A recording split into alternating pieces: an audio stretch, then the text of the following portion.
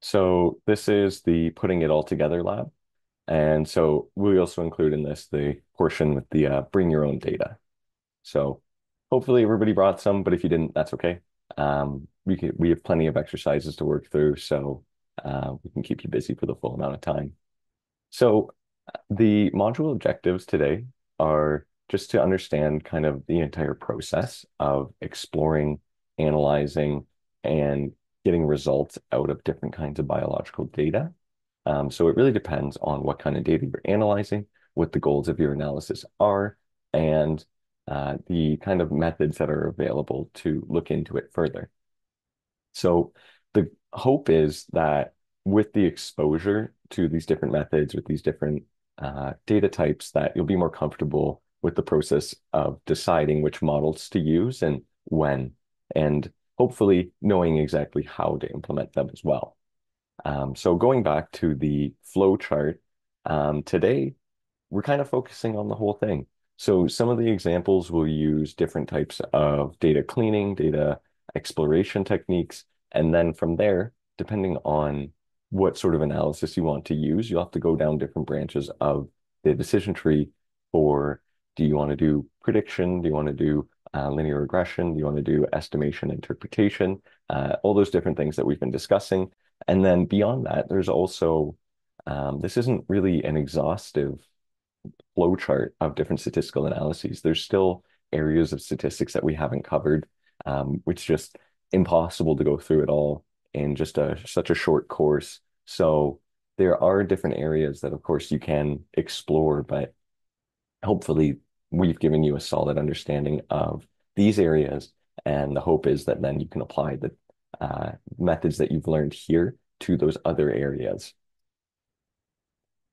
So basically, what we're going to be focusing on is what clues can you kind of parse out from your data to try and understand which model to then use. So, as we discussed earlier, one of the parts that's really important for that is you need to be comfortable with exploratory data analysis. Because if you can't really understand your data, what it's telling you, what kind of shape, dimension it has, number of variables, what kind of variables those are, the data that's stored in them, and kind of the biological interpretation of those variables, then it's going to be very difficult to choose an appropriate model. It also is important to understand how complex your data is. So even if it is high dimensional, it might not actually be all that complex.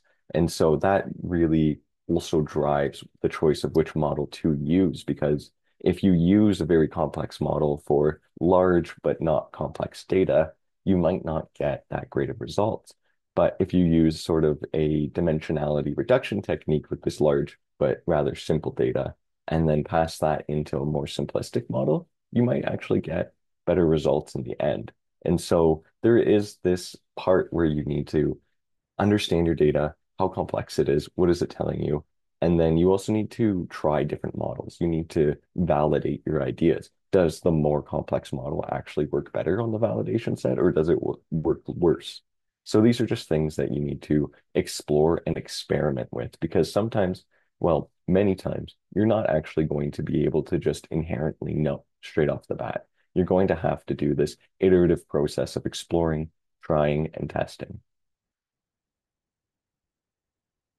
So how do you actually go about doing it? And how do you become comfortable with it? Well, the best way is to learn by doing. So, as we've been trying to do here, we've been trying to show you different examples, different scenarios of doing these analysis, different cases when things might not work, when they do work, and other scenarios where they may be applicable. But of course, it's not exhaustive, as we've mentioned. And so, it's one of those things where you really just need to kind of start exploring it yourself. You need to start doing it yourself. You need to start thinking about the problems without somebody, helping you out every step of the way, because I find that's really the best way to learn. You need to kind of sit down and really think about it. So, what methods have you learned? What are you familiar with? What type of data are you working with? And how might they be applicable to the data that you're working with? And then from there, you can try out a few different models, see if they work. If they don't, that's okay. There's always more models to try. And so again, it's this iterative process of just best way to do is best way to learn is by doing, and you just need to iterate through different versions until you find something that does work. So with that, we're gonna get into the lab